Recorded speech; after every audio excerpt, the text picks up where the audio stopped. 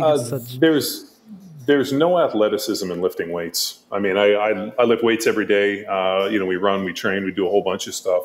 But at the end of the day, like moving a weight from point A to point B, like doesn't take athleticism. Some really unathletic people do that. Mm-hmm. And, you can be in phenomenal shape and look the part, but like the ability to be able to move through space and to have people look and be like, holy shit. Like I was watching some of your videos. I mean, dude, just some of the aerials you were doing were incredible. Oh, like, thanks. Dude, this guy's athletic. He can move through space. He, strong, like, watching you actually explode and get, some vertical displacement. Like that stuff to me is impressive.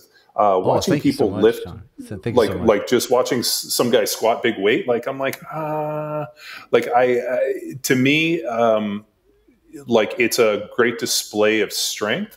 But like what I want to see is I want to be impressed by people's athleticism.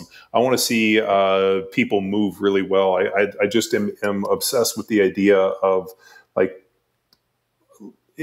so years ago, somebody asked me, like we were at a seminar and people were like, well, how do you know what good movement is?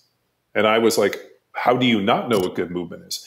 Everybody can see it. You have this inherent coach's eye, like just for like the same deal. Like if we were sitting at a restaurant, we're sitting at a cafe and, in Portugal, and all of a sudden, from a distance, I can hear a front engine V12 Ferrari come up.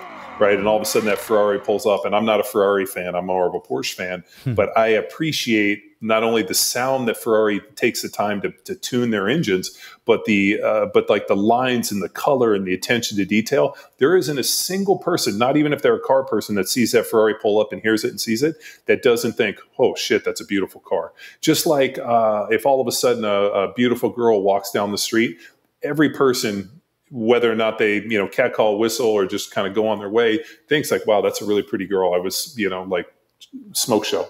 So like, that's the same thing with movement. We have this inherent coach's eye where we know symmetry and beauty and what looks good. And all of a sudden, like, you see people lift weights and you see people do things, and like instantly you get this kind of coach's eye where you're like, man, that's aesthetically pleasing. I like how they did that. That looks good. And that was a pretty interesting point within our seminar, being like, when you watch people lift weights, whether or not it's good or bad, right? Based off of like, if you want to throw up in your mouth because it looks like they broke their spine on something, that's a problem. You have to stop them.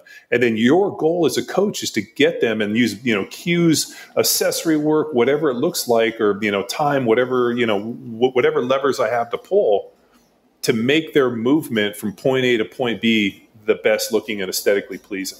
Like that should be the goal of every coach. And, when I played football, the goal was to be able to move through space and make it look seamless and effortless. Like I can, the ball is snapped, I move through space, I punch, everything looks perfectly timed, and nothing looks awkward. Everything looks very deliberate and perfect. And like, that is what everybody should be striving for. The problem is that if you're just moving a barbell from point A to point B, what does that really teach me about athleticism? It doesn't. It's just a foundational movement to make me strong that allows me to go do other things. The problem is a lot of these guys, they don't fucking do anything else.